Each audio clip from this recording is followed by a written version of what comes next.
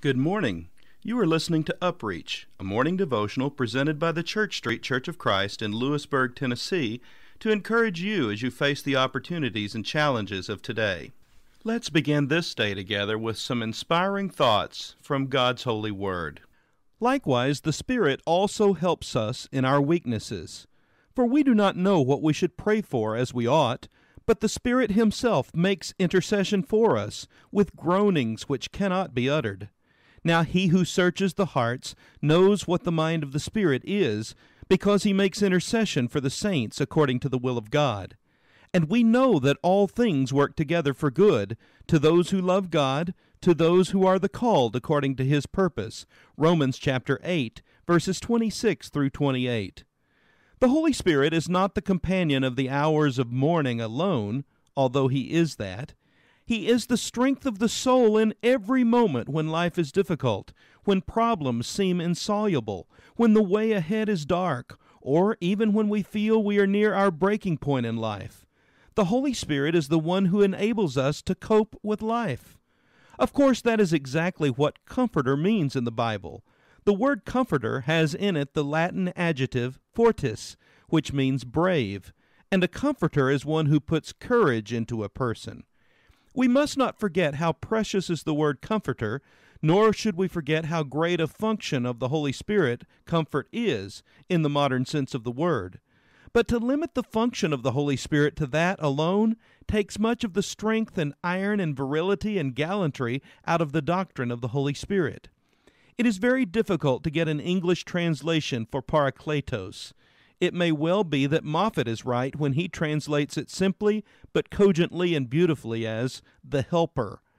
I know how associations tend to collect around any word, but no translation is sacred and immutable and unchangeable, and the translation of parakletos by the word comforter is very likely to make the Holy Spirit the refuge of age rather than the inspiration of youth, the consoler of the sad rather than the spur and stimulus to chivalrous and to gallant living.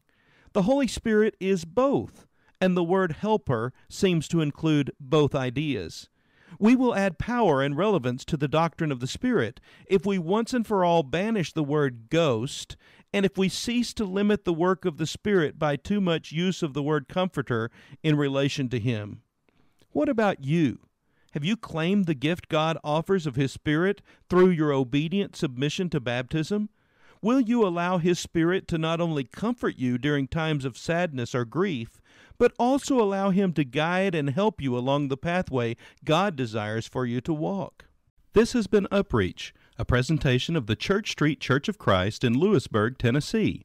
I am Kyle Bolton, the pulpit minister at Church Street, and I would like to personally invite you to come and share times of Bible study and worship with us each week. We meet every Sunday at 9 o'clock a.m. for our morning worship, followed by our Sunday school for all ages at 10:15 a.m. Then we meet again at 6 o'clock p.m. for our evening worship. We also have a midweek meeting for devotion and Bible study on Wednesdays at 6:30 p.m. I hope to see you there. Have a blessed day. One of these days, I'm gonna leave, oh, it won't be long, one of these days, till I'm going home, I'm gonna take my final journey, I'm gonna rest, in heaven's blue dawn. Sometimes I get in a hurry, the stars and the planets, I'm gonna walk, on the Milky White Way, and Gabriel, he gives the signal, I'm gonna leave for heaven to stay, stepping on a cloud, we'll see Jesus rise to meet Him in the air, stepping on a cloud, He will greet us, all the joy together we'll share.